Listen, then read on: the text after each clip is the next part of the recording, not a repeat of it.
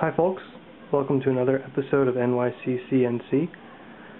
I haven't been posting a lot lately, but that's not because I haven't been busy.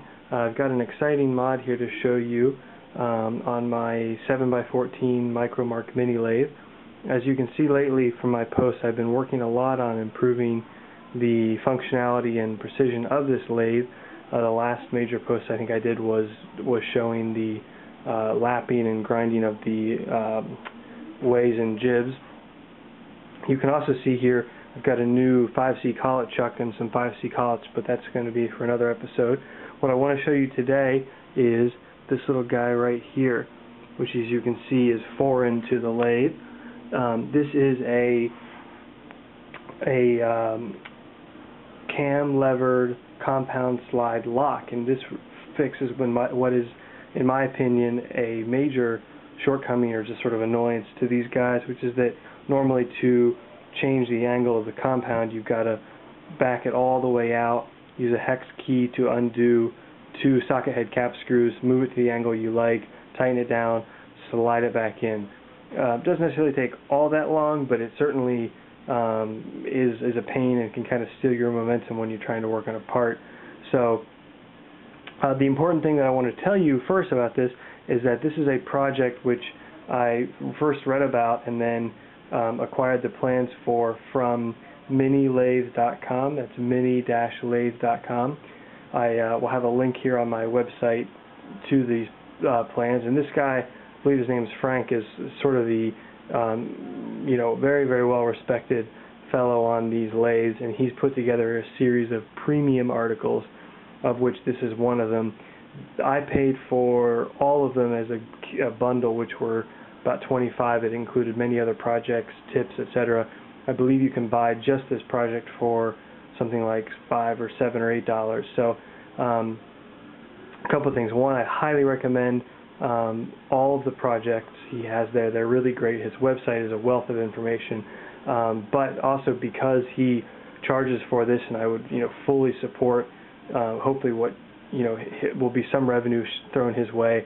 I won't be able to show you all the details of this because obviously it's something you're going to need to look at the plans for, and if you want to pay for them, download them. But if you do download them and you have any questions about making it, shoot me an email, reach out to me. I'd be happy to help you. I believe in his description of the product before you buy it, you'll see some about it.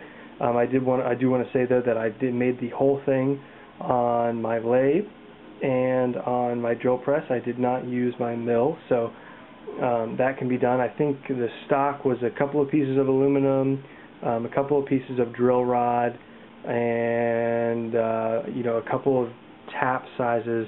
Once again, you can see all that online, but not a lot of cost of materials unless you don't own the taps or something.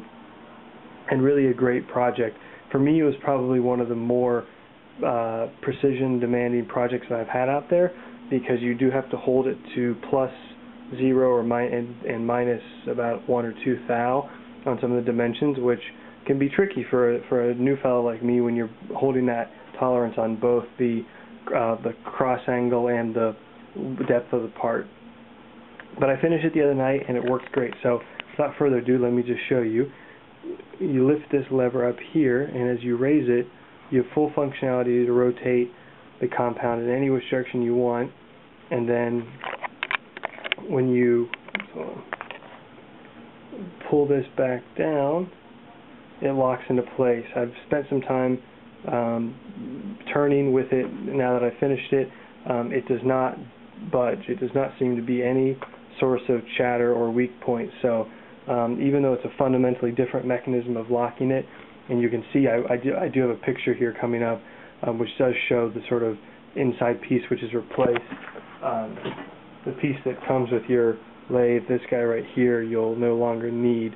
And I've also, you astute viewers out there, have moved the compound slide back about 7/8 of an inch, which is a recommendation they make in the plans. You don't have to do that.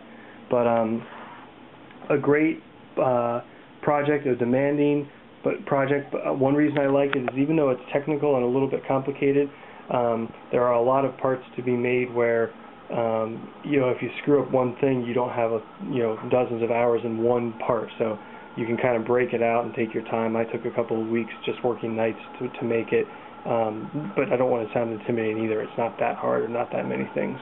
I like it too because it'll help me adjust between my 30-degree angles. I've got it set up now here for single point threading, and then if I want to move it to 60 degrees, which allows me to use simple trigonometry to move my